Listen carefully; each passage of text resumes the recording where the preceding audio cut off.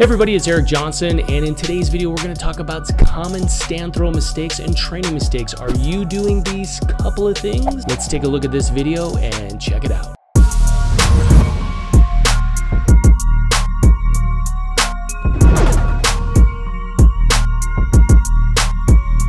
Everybody, it's Eric Johnson from Arete Throws Nation. In today's video, what we're going to talk about is the stand throw. And one of the key things that we want to do is understand that there's a lot of things happening. We call this pillar 5-6, and that's where we're creating basically a power position and moving properly into delivery. Now, the reason we break it into two pillars is because we are looking at how we sequence the delivery side, the angles we set up, and how we engage the block leg and the block arm. So when we look at this video, this is one of our athletes that had been having some trouble for a while. So you look at his block leg, his delivery leg, his block arm, and you're going to see the discus, right? So as he winds up, so we're going to set it, and you're going to see, watch, pay attention to the path of all these things.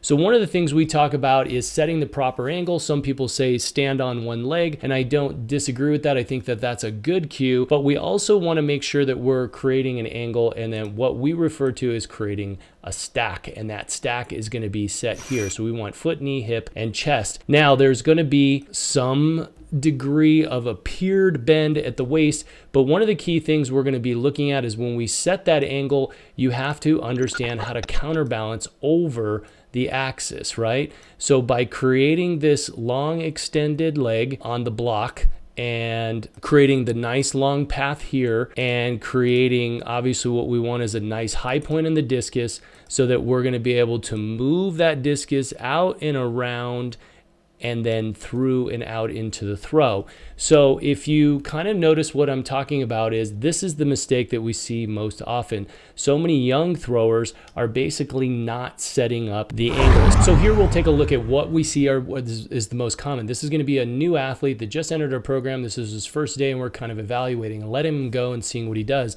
Now what he does here is really common. This is nothing super unique. I see this all the time, and what you're going to notice is compared to what we were just looking at, you're going to see that there's no angle, there's no stretch, right? And you're going to see that that discus is at a low point. So what that does is that creates that red vertical line, right? So we're going to talk about the lines here instead of being on a nice counterbalanced big long angle where we're going to set up and we're going to be able to work around and straighten up that line into delivery. But if it starts here, it's going to go past. What I mean by that is it's going to go forward.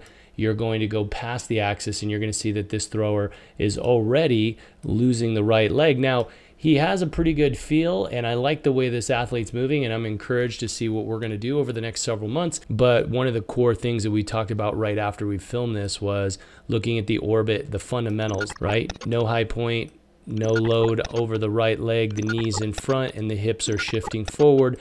And so that discus is going to be low, and you're going to see that he's like blocking off of his heel, trying to reverse.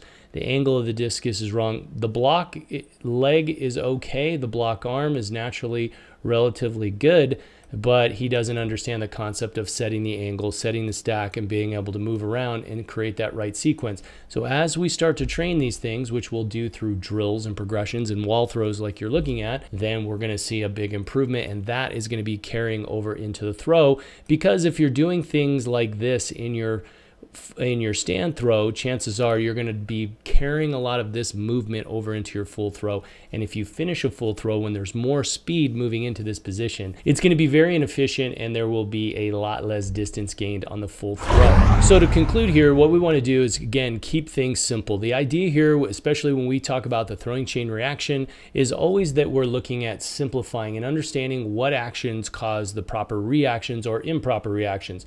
So in this case, you're going to notice again, watch Robert. Now he's starting on a little bit of an angle, but the key thing that we're going to really focus on is creating that counterbalance. Now some guys will start, we recommend not starting with the foot on the ground and bringing it to the ground because it helps you to establish this angle. So you're going to look at, again, you'll see we have that high point, we have the nice counterbalance. So we have this counterbalance system between the left leg and the left arm. That's going to help set him up here.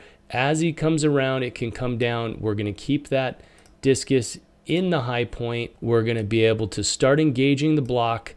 That's going to help extend, and he's going to be able to move the right side quick. We want a little bit more push in the knee and the hip, but we're keeping a pretty nice delivery radius. He's keeping that discus away from him. The block arm has a nice stop position. The block leg has a nice stop position. The delivery leg and the hips are facing the throw, and that's going to allow him to feel a better whip on the discus, and it's going to come through and get that. And you're going to see that was the big difference. So remember, set your angle, set that stack so that you're going to be able to initiate moving the delivery side quickly, engage the block fast, and that is what's going to help translate on your training throws into the wall or in the field, and that's going to have much better carryover into the discus, into your full throw. The same will apply to the shot, and we'll do that in another video. So hopefully you find this helpful, some simple tips to help you improve your training. If you like this video, be sure to give us a thumbs up, hit that subscribe button, and we will see you on the next video. What we want to see is that arm kind of opening this way, and it kind of opened around too much, so it's a little short. But here's again where we see this.